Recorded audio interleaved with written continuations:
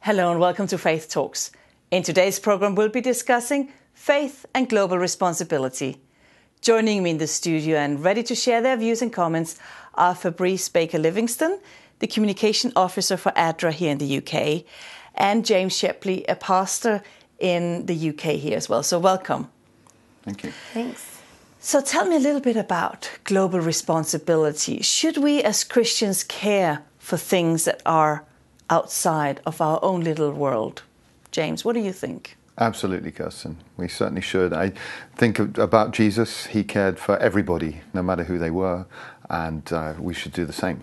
When we are talking about having a global responsibility, it kind of rests with us that it goes beyond our little community, go even further to a larger scale. And we're thinking of aid organizations, we're thinking of poverty in developing countries.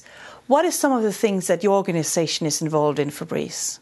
The ways in which ADRA work are really quite vast and varied. So we have a development side and a relief side. So obviously we are there when there are emergencies, and we are there literally on the ground because we have such a wide and vast network of other ADRA offices around the world. So that's one way in which we work. And we also have a few programs currently at the moment. So we work with very small communities, often that people perhaps might not think of. We have a project at the moment in Zimbabwe working with women in 4 very rural areas. So women who can't ordinarily get to a doctor's surgery or a hospital, they don't have the funds, it's not available, it's not in their community. So we're working with them. And we've also just signed on 2 new projects for next year, which we will talk about later. And you went to Zimbabwe recently. Yes. How did you experience that as a person? Was that your first trip? It was my first trip abroad with ADRA. It was also my first trip to Africa, and it was fantastic. It was wonderful. Zimbabwe is a beautiful country, really rich in vibrancy. People are very nice there. The country is beautiful to look at. And also as well, the people were wonderful. And not just those who we met who were working for ADRA Zimbabwe, but those who we met who were our beneficiaries, the women that we spoke to, the doctors, the nurses, the midwives, those who were also sacrificing their own time to work alongside with us. They were very, very nice. It was very sobering at times. It was bittersweet because it really allows you to see how far your money, how far your sacrifice and how far your time actually goes when you see the work happening in another country. So it was wonderful. And James, you also have a background in developing work, and many would actually say that money is just being wasted when we're giving money to charities who say they're going to do things overseas. You went and lived overseas. Can you tell us a little bit about that? Yeah, well, we had the privilege of being overseas twice. So we were over in Madagascar for 2 years, that massive island in the middle of the Indian Ocean, which is looks small on the map, but it's bigger than France. And we were in West Africa for 4 years, in Burkina Faso, which most people in the UK have never heard of, but it's just besides Ghana. So it's a landlocked country in West Africa.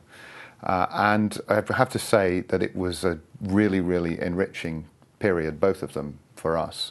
And it's fascinating culturally. You meet some amazing people, but you also recognize that many people's lives are very, very difficult in those places. I'm not necessarily talking about the ordinary life, but people who are at the margins of society sometimes have it much more difficult than they would even over here. And that's something you talked about, people on the margins as well. But how can I, in the UK, make a difference with people in the margins? I'm not going to go and live in Burkina Faso or Zimbabwe. Why should I even be bothered? Do you mean to help people over there? Yes, to help people, but why should I give my money? Why should they be my concern if they're living so far away? Well, I think that it's our common humanity. I think both Fabrice and I, we had the opportunity to go over there. And I think it's a really very stark when you arrive over there and you realize the difference in terms of just living standards generally. I remember somebody asked me from Burkina Faso one time, and it was a local guy. He said, "Is it true that people in Paris have running water coming from their taps in the apartment, and they still go out and buy bottled water?" And he asked me this question as though it was something that these people were driving Lamborghinis or something like that. It was just inconceivable that somebody who actually had water coming in into their house would go out and spend money on bottled water. So the differences in realities are huge. And I think that's, we take a lot of things for granted, as you're pointing out, that people in other countries don't take for granted. I think my questions were more, there is also a bit of complacency, I think, in the developed world to feel, well, we've got it good enough, and they are at fault themselves in these countries that are not as prosperous as us. How do we deal with questions like that? Is that something you come across, Fabrice, that people feel there is no need for me to give or get involved in a charity like ADRA? Sure, we do oftentimes come across people who perhaps don't have, I guess, what I would call a charity mindset. They don't understand why they have to help other people. They don't really believe, perhaps, that helping other people is important. And I think it kind of goes back a little bit to what James says, is when you go out there and see these people, and you don't have to travel, you just need to turn on the television or perhaps have a look at the wider media. The internet shows numerous amounts of stories and clips and videos that you can just see people living in such different communities to us. When I was in Zimbabwe, I remember talking to a lady who was the same age as me, and I thought she was like 15, and she was on her 4th child, and her husband had 2 more wives. And I just thought, wow, our lives are so different. How can I talk to you and not even offer to help? And it doesn't always mean I have to give you money, because we can take someone's time, or we can take your strategic thinking or something. So there's always different ways to help. I think perhaps people might get locked into the mind frame that it always has to be money, and that's not correct, especially not for ADRA. We have a huge volunteering program that we're trying to get more and more volunteers onto our database, and that just requires your time. And that can be from something as going to a church to talk about charity and aid and relief and poverty, to traveling abroad with us. It's quite a large spectrum of things people can do.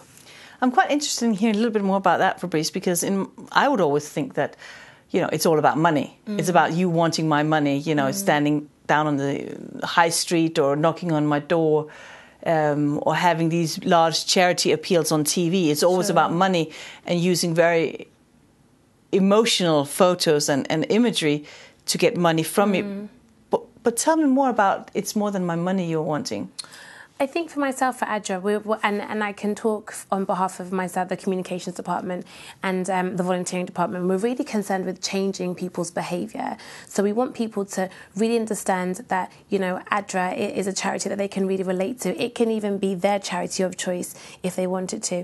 I mean, I have a 17-year-old sister. She's not in a position to really support us with a financial commitment every month, but she certainly is very excited, and she can certainly hold a programme or put together a promotional pack. She can dedicate her time and her resources, and I think that's what's important. This afternoon we received some gift boxes from some children at a nearby school, and those children can't give us any money, but they're so excited to give something. They just want to share something with other children around the world, and I think that's what's important. We always try to recognise that not everybody can give us money, so we are trying to just communicate that there are many different ways to really help us, and so we're looking for volunteers at all opportunities. And James, you talked about your 2 living opportunities, or when you lived twice, actually, in 2 different countries. What were some of the things that you came back with? What were some of the life-defining moments for you when you're looking at global responsibility? I think they're all in little stories, episodes that you live through, which are particularly powerful, because you don't need to do huge things to change people's lives in these countries. There was one particular time we were driving along the road. There was a lady who was literally being dragged by a cord by her 5-year-old son along the roadside, and because she had polio, and so she was in the dust being just led by her 5-year-old child. And we were able to just pull up the car, stop, try and talk to her. She didn't speak our language, but we found out that she was Nigerian. She'd come into this area, and the organisation I was working for, ADRA at the time, had a programme of handicapped cycles for handicapped people. So we were able to put her in the car, take her home, find out where she lived, and that afternoon we could deliver to her a hand-pedalled bicycle. In an afternoon, you could change somebody's mobility, just like that. I mean, that's amazing. Which is amazing, and it was something that only cost maybe £100. But what does it do to you as a person when you go out and you are able to actually give that help to somebody? Well, it gives you incredible joy, incredible satisfaction, a real sense of having found the meaning of life in some ways. Yeah. And yet you chose to come back to the UK. You are now working as a local minister in Cheltenham. Can you call it the West Countries? Or? Yeah, yes, you can. Yes, yeah, it is in the West Countries. Gloucestershire, absolutely. In Gloucestershire. How are you taking your experiences from Burkina Faso and Madagascar with you into your current work? Well, they're really different places, but it's not to say that there aren't difficulties in Cheltenham. Even Cheltenham is perceived and very largely a posh Regency town, in the Cotswolds. But there are still difficulties there. There are people who who go to food banks. There are people who are in financial difficulties. They might need debt counselling. There are all sorts of things that churches can get involved in to try and help the local community. And how have your local churches decided to get involved in your community? Are they aware of being responsible on a larger scale, or are they happy just to be... Well, absolutely. For instance, this Saturday in Cheltenham, they held a Harvest Festival, and for Harvest Festival, everybody brought donations. And so yesterday, one of the church members and we went off to County Community Project, which is a local project in Cheltenham, to deliver that food, which then goes into food parcels or to a food bank. So there are all sorts of things that churches can get involved in and do get involved in to try and make a difference in people's lives locally. And I'm going to challenge a little bit on that, James, because here you have seen extreme poverty and challenges in Burkina Faso, and I take it in Madagascar as well. Yeah. And you come to a more affluent part of the West, and you're talking about food banks, you're talking about doing stuff locally. Surely the suffering proportionate is less here than there. Should you not just be concerned with sending money there, or why are you even concerned locally? I think we have to be to act where we are. That's key. But just because there are problems next door doesn't mean we shouldn't be alive to the problems on the other side of the world, which are greater, no doubt. I mean, Ebola is the obvious example right now. And it's amazing what people are doing. And ADRA is also supporting in that area too. Yeah. And that comes back to you, Fabrice, as well, because when people are talking about charities and raising funds for relief and for development work in the third world, many times people are also saying, well, we have so much need here. So is your organization only concerned with relieving problems in a developing world, or are there anything in this country that you're also involved in? Because that tends to be a critique. Sure. A lot of times people say charity begins at home, and that's often one of the questions people always ask, why aren't we doing something within the UK? It's funny you should say that. We are a development and relief agency, so primarily we are concerned with working abroad in certain parts of the country, but we do have a few smaller projects based in the UK. We do support a special needs association, and we actually have just supported a hospice for children on the Isle of Wight. So we do have projects. I guess for us the conundrum is, how do we promote such projects and also still ask for funds from people for projects in the developing world? So I think it's more of a balancing act for ADRA rather than a either or. So we do both. But obviously, I think, as James is kind of alluding to, there's problems abroad and there's problems at home. And I think it's about understanding that helping your neighbour or caring for your neighbour can be the person physically next to you, or actually it could be your global neighbour. It could be somebody on the other side of the world that you're aware of, that you know you can help. But why did you choose to go and work for an aid organisation? Because you probably could have chosen many different, more financially rewarding jobs with your expertise. Yeah. I mean, why do you want to, at such a young age, go into working for a charity? It's funny you should say that, actually. The way when I was at university, I always knew I wanted to study marketing. And I did that for my first degree. And there was a module on charity marketing led by this lady, and she was fantastic. She just really made me think about you don't just market products or fast-moving consumer goods. You market things to other people. You can affect social behaviour. You can affect how people really want to think and how they perceive things and how they understand human nature. And I really was interested in that. And then I left university, and I just wanted to go and get a good job with, a good job means with lots of money. And I just, after a while, you realise waking up every day and doing something you don't really like isn't worthwhile. Life is important, and oftentimes life is short and sometimes even snatched away from you. So I realised, I think last year, I wanted to wake up and do something that I was really proud of. And when I was applying for the role here at ADRA, I even said, which is a little bit cheesy, I said I wanted to change my small corner of the world. I wanted to know that I was doing something to proactively help people, and I didn't feel like I was doing that in my previous roles. And they weren't bad roles. They were, they were fine, and they were almost public sector roles, but I wanted to literally know that if I didn't go to work, then there would be somebody that I wasn't able to help. So I really wanted to make it a lot more granular for myself. And do you feel, I know you've been in the job for about a year. Yeah. Do you feel that it is meeting your expectations on that front? 100%. It's a really vast role. It really is. It can go as big as anything, I guess, to be honest. It's fantastic. I guess it has its challenges at the same time with everything else. But I certainly wake up and I'm really excited to come to work, excited to know what I can do to really help a campaign or to push something forward, how I can communicate to people better. So, no, I'm really happy in the role, and I'm really happy that I decided to leave my job and focus on something that perhaps isn't always a popular choice. James, something in your trips or something in your life must have triggered you from working in development to going into being a minister. And I'm not asking you necessarily to share your whole personal story on that, but faith must have had a role somewhere in your life there. Yeah, absolutely. Indeed.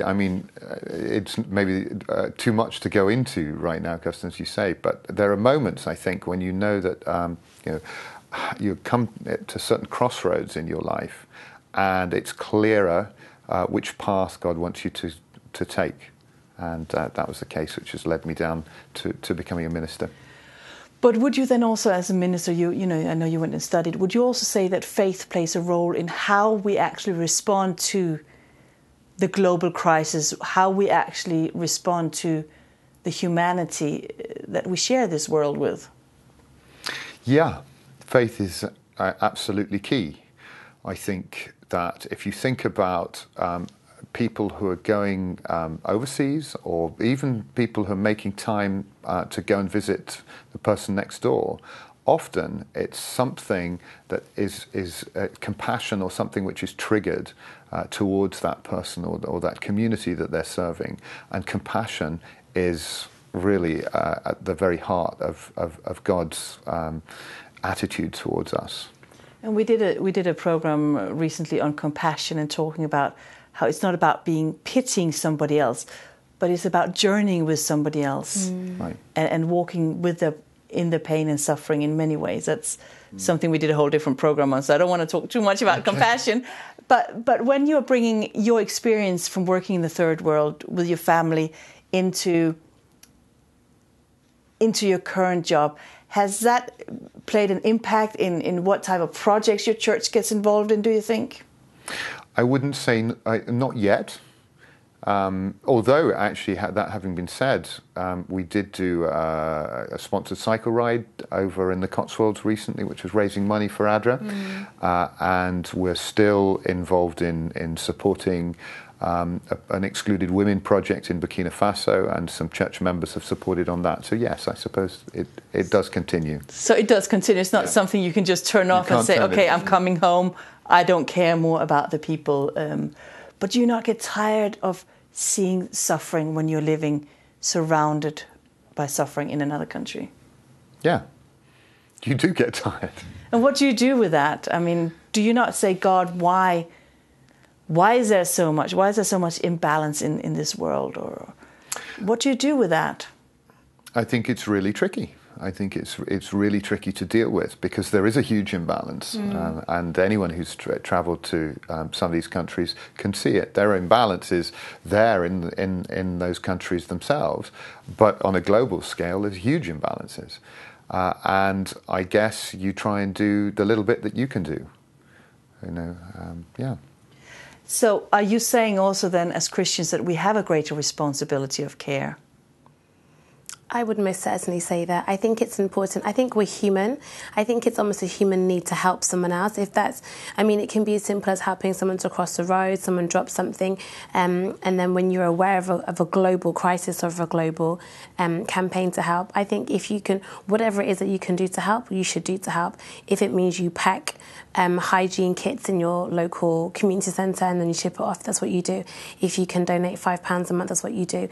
If you can rally the troops and campaign, that's what I think. It's a basic human need to help other people, and as a Christian, I really believe it's what God expects of us. And to be honest, I think that's even often an opportunity to say, I want to help other people because I believe it's what God wants me to do. And it's often like an evangelistic way of showing people how you want to live your life. So you're saying it becomes an outward manifestation in many ways? Totally. At the moment I'm studying, and a lot of people on my course say, what's your organisation? Who do you work for? Why do you work for them? And for me, the obvious answer is I'm a Christian. I wanted to work for a charity. It gives me a real sense of I'm doing something small to help somebody around the world, and that's something that I want to wake up and be happy to do every day. And has it impacted your faith in any way? 100%, absolutely. From working at ADRA, from travelling to Zimbabwe, I remember one evening we went to Gokwe North, a very rural area, and I had never really been to such places before, and I was really scared and very nervous and underneath the mosquito net. And, you have to understand, people don't even have mosquito nets, so I was privileged, but I was nervous in this place, and I prayed and said to God, please, I just want to make it through the night. I don't know what could happen. I could hear mosquitoes and snakes, and I was so scared. So that's a small funny thing, but most certainly I was just struck with, wow, I could have been born anywhere. I could have been born in any country, and I wasn't. I was born in the developed world to parents. I was able to have a good education. I'm so thankful, so blessed, and I think that's, for me, it's a little bit of reality check. James, some people will criticise and saying that faith organisations shouldn't get involved in global development or relief because they're actually just paying people to become Christians. Is that your experience? No, it isn't. I think that, the organisation I was working for, ADRA, had a totally different approach. It was to help anybody, whoever they were, and to always to try and look for the least, as Jesus would have said, the least of these brothers of mine. And whether it's widows or orphans or excluded women in Burkina Faso or whoever, to look for those people and try and support them, no strings attached. But as a Christian organisation, wouldn't you primarily go out and then try to help other Christians? Well, in many countries, there aren't that many Christians. So Burkina Faso is a majority Muslim country. We were working up in the north of the country. I'm not even sure. I think there was one employee working for us who was Christian. So, no, you're helping the people that you meet with the needs that you meet there. What are some of the main key things that you think that we here in England can actually do to help? Should we just give money? We talked earlier about there's other things than money. What would help to actually solve the problem of the global imbalance in resources and in suffering? What can we do? What can I do in my little corner? Well, I think finance is really key. There are organisations which are campaigning organisations as well that maybe you can look at and support those, to look at ways that the government can do things differently, to campaign in favour of global the elimination of global poverty, for instance, these sorts of things. So to get involved in those sorts of things is a good idea. Yeah. Is there anything that you feel that you would like to tell your younger self before you went and lived in these countries? Do it again. Really? Yes. Would you take your family out to live in places that compared to the luxury we have in the West, even though we're not all driving Lamborghinis or whatever it is that people think we drive here in the West. Would you take your family out with young children to a place that is more deprived? Well, we did. But we did it first when I went with my wife. We went as a young married couple. We didn't have any kids. And then while we were out there, we had our first daughter. Of course, I think that if we hadn't lived there first and we hadn't got to know the situation, we might have had our doubts and reservations.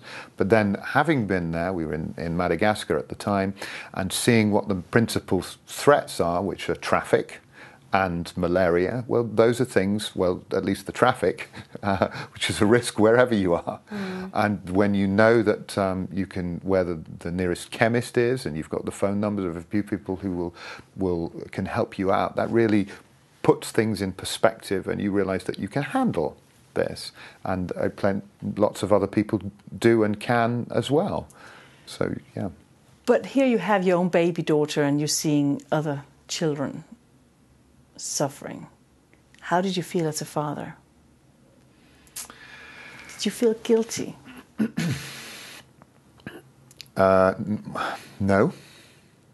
I didn't feel guilty. I think you're joyful with the people who have other kids who are doing well, and when their kids are sick, then you're suffering with them in the same way that they would with your child. Because I think often we have in the West, when we get involved really with charity work, we can feel a little bit guilty that we have so much. You didn't feel that at all? Do you feel that when you went to Zimbabwe? I did have a sense of guilt. Small things, like I wasn't used to not having Wi-Fi. I wasn't used to not always having my mobile phone around. But actually, I think the guilt kind of disappeared, and it was replaced with this sense of realism. There is life without a phone. There was life without phones and Wi-Fi and all the modern gadgets that you get used to. And I think actually I can imagine that once you live there, you just realize there's more important things, and actually you just journey with people. It's not about guilt. It's about what can I do to help you? What can you do to help me? It might not be the same balance of power, but it's certainly a journey with people. I think here at the closure of the programme, we can just come back to some of the things we started with, where you were talking about that not everybody has a spirit of charity. How can we perhaps help educate people to feel more of a responsibility or take responsibility of what we have and try to balance it on a global scale, one person at a time? I think if people have the opportunity to go and see, that can make a difference and really make a huge difference. Certainly opened my eyes, and I do it again. Definitely. I think it's about understanding everybody can make a difference. It's just about what it is that they can do. From the smallest child to the oldest person, everybody can do something, and it's just about realising how they can do it. I want to say thank you to both of you for coming in the studio today and talking about your work with the organisation ADRA and global responsibility. So thank you to both of you, and why not add your voice to the debate by joining us on our Facebook page at Faith Talks. We'd love to hear from you. Thanks for watching, and we'll see you again next time.